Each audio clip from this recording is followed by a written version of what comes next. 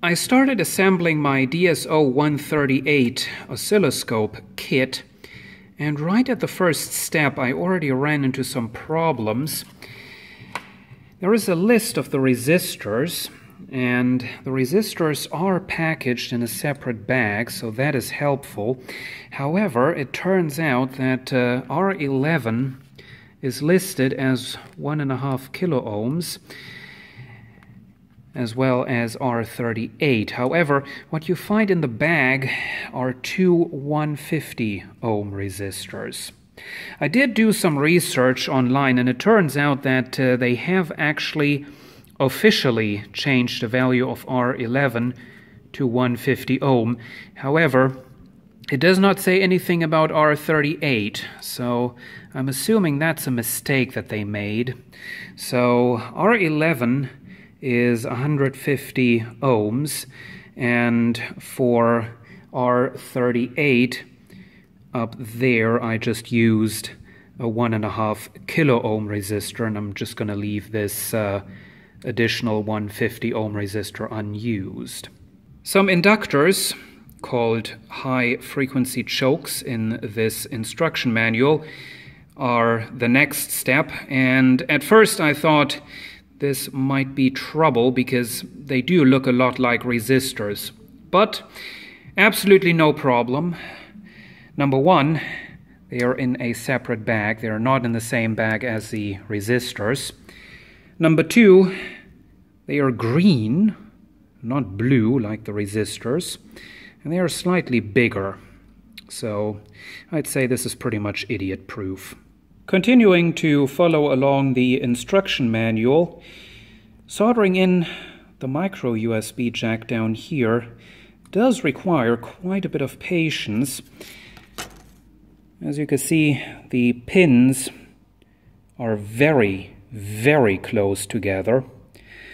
And I did use a higher wattage soldering iron to solder the ground connections because it's going to require quite a bit of heat since you are soldering the metal of the jack to the ground plane on the bottom. The tactile switches off to the side really aren't that much of a perfect fit. However, one way they do fit in better than the other way, so you're probably not going to get that wrong. And about 2 hours later, this is the finished main board. The display does have a protective film over it, but for some extra safety, I'm still keeping one of the plastic bags over it while doing the soldering. And that's all the soldering done. And aside from that little error right at the start, the manual has been quite helpful. So it's nice to have that. Some components that I did not use, we have that 150 ohm resistor. We have those 4 feet. I'm not really sure if I'm going to need them, if I'm going to use them. And then there is also this power input jack, which I am not going to need in the application that I have planned for this scope. And here it comes, the moment of truth. I already powered the main board without the display up once, as it says in the instruction manual, and checked the voltage output of the 3.3 volt regulator circuit, and it is 3.325 volts, so that's fine. So next it tells you to short a certain jumper, install the display, and power it up again. So that's what we're going to do. Here we go. Well, that looks good. Oh, it's flickering a bit, but it's only flickering on camera. We got that coupled to ground, so let's see, that was the wrong switch. Let's bring this over to AC. Actually, let's bring this over to DC. Touch the input, and, well, I do see something. Raise the sensitivity to maximum. Oh yes, there we go. There we go. I guess this would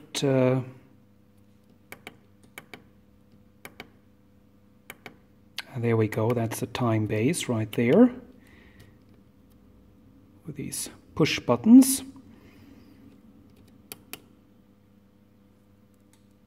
Okay. Well, that reset button is somewhat pointless. It just simply restarts the whole thing. I'll check some of the other voltages given in the instruction manual up here. I checked all the relevant voltages and they tested fine, so I now have the input connected to the built-in test tone generator.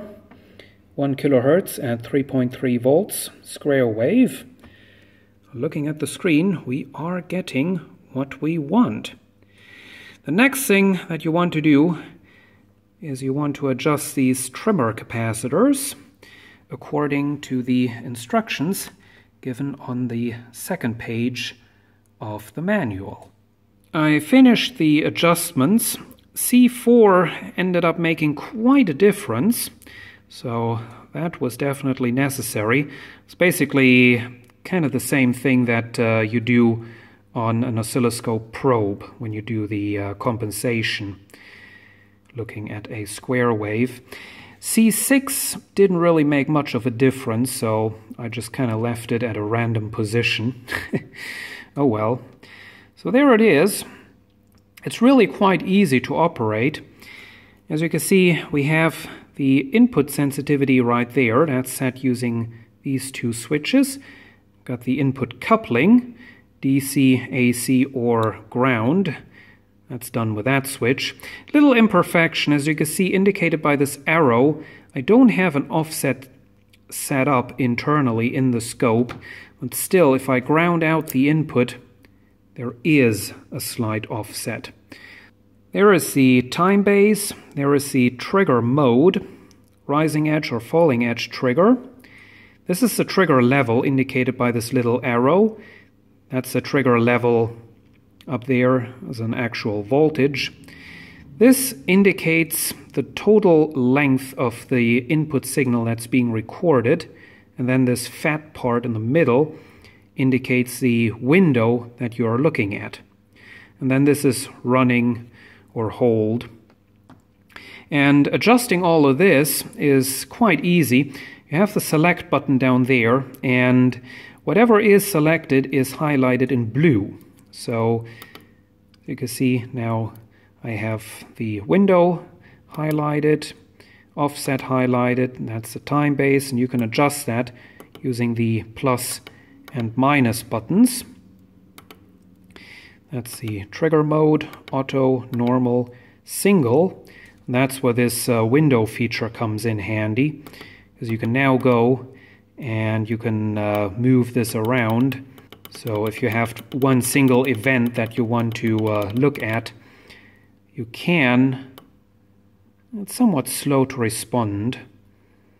As you can see, you can move this around and take a look at certain portions of the signal. And then the OK button up above.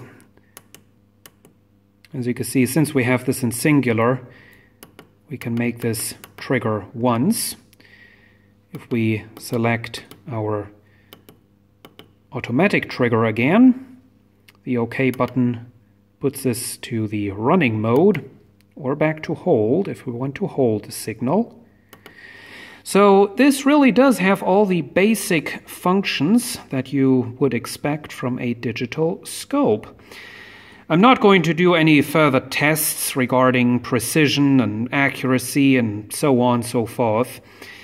I just wanted to have a cheap and simple and small and portable device just to do some basic checks on signals, and that's exactly what this thing enables me to do.